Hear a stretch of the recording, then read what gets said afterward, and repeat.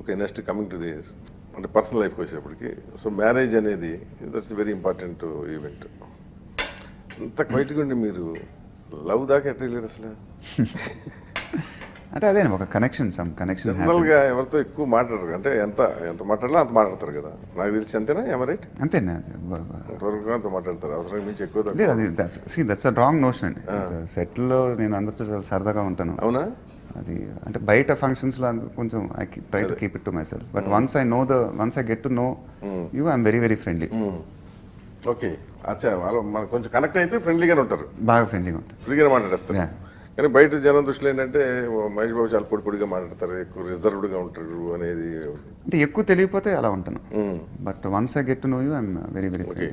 మీకు జనరల్గా ఎవరో అంత క్లోజ్గా మూవ్ అయ్యేవాళ్ళు అంటే ఎలా అండి? అంటే ఇట్లా మీరు చాలా ఓపెన్గా మాట్లాడుకుని షేర్ చేసి యూజువల్గా అండి నా ఎంటైర్ టీమ్, ఇప్పుడు డైరెక్టర్ శివ గారితో కానీ, మది గారితో కానీ, రాజేంద్ర ప్రసాద్ గారితో, జగత్ బాబు గారితో, once I get to know them I'm very very friendly. Okay.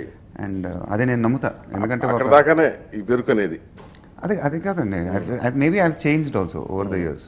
So ఒక హీరో జోవిల్గా నవ్వుతా సెట్లో ఉన్నప్పుడు మిగతా అట్మాస్ఫియర్ కూడా రిలాక్స్ అవుద్దేమో నా ఫీలింగ్. కరెక్ట్.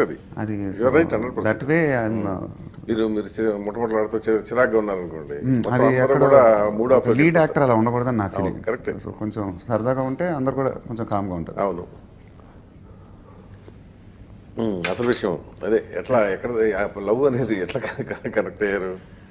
ఎలా కనెక్ట్ అంటే ఇట్ హ్యాపెన్స్ అండి, అది నా చేతిలో ఏం లేదు అది. సో ఎక్కడో సినిమా చేసినప్పుడు we got connected in that aspect. So it is your proposal only?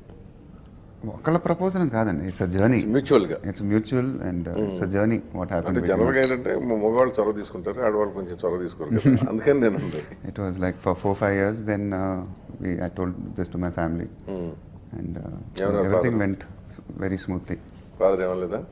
Father your sure అని అడిగారు నాకు, అంటే ఐఎమ్ షూర్ అన్నాను.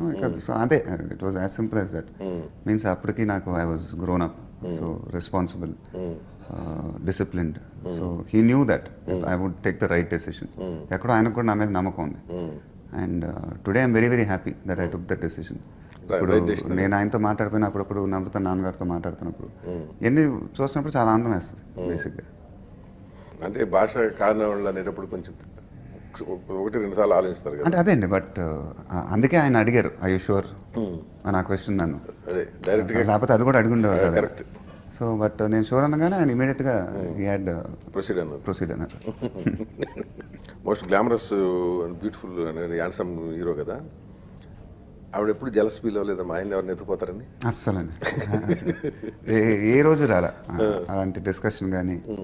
Because when you know what your husband is, so ఇలాంటి డౌట్స్ కానీ సిల్లీ థాట్స్ రావండి బేసిక్లీ. సరే, అటు సైడ్ రావు, మిమ్మల్ని టెంప్ట్ చేయడానికి ప్రయత్నం జరిగి ఉండొచ్చు అస్సలు. And it all depends on the way you behave with your artist అండి. సో మీరు క్లియర్ కట్గా నో నాన్ సెన్స్ పర్సన్ అని అతను తెలిస్తే అలాంటి స్కోప్ ఉండదు, రావు. So it's pure dedication, pure hard work on set. ఇది మించి ఇంకేం ఉండదు. సో అలానే నా లైఫ్ మొత్తం నేను అలానే ఉండాను. అండ్ రైట్ నౌ అసలు ఇంకా హ్యాపీగా ఉంది నాకు. చాలా అసలు కాన్సన్ట్రేషన్ కానీ, ఫోకస్ కానీ అంత వర్క్ మీద ఉంటుంది. So the way you are also I think it happens. అందుకే కంప్లీట్ ఫ్యామిలీ మ్యాన్ అని చెప్తారు. అంటే నాకు ఇష్టం అండి, బికాజ్ సినిమాలో పనిచేయడం అనేది చాలా కష్టం అని నా ఫీలింగ్. అంటే then for that your house should be very important. So అంత టైర్డ్ అప్పుడు ఇంటికి వచ్చినప్పుడు కొంచెం ఆనందంగా ఉండాలి, ఈ ప్రెషర్ ఫీల్ అవ్వకూడదు. అప్పుడు సెట్కి వెళ్ళినప్పుడు ఆ ప్రెషర్ ఫీల్ అవ్వచ్చు. So this way that balance is there in my life, which I'm very very lucky that I have. Clear define చేసుకోవడం అనేది బహుశా ఐ థింక్ రేర్ అనుకుంటా ఇండస్ట్రీలో. అదే ఎందుకంటే టచ్ మీ నాట్ అని ఉండటం అనేది అంత ఆషామాషి వ్యవహారం కాదు. Okay okay, it's my drawing. అంటే వేర్ ఇస్ ద టైం కూడా ఉండదండి. There all unnecessary deviations I feel. Deviation అనేది మీ యాంగిల్ కరెక్ట్, అది it's the deviation. It effects your performance, your career, అవన్నీ కూడా ఉండొచ్చు. కానీ but most of the people will be అంటే నాకు to be honest it's never happen to me in my entire career also. అంటే మీరు చెప్పిన అసలు that way I'm very very blessed, very very lucky. You can say that. ఎవరు చెడగొట్టుకొని ఉన్నారు, that way you are lucky, very lucky. So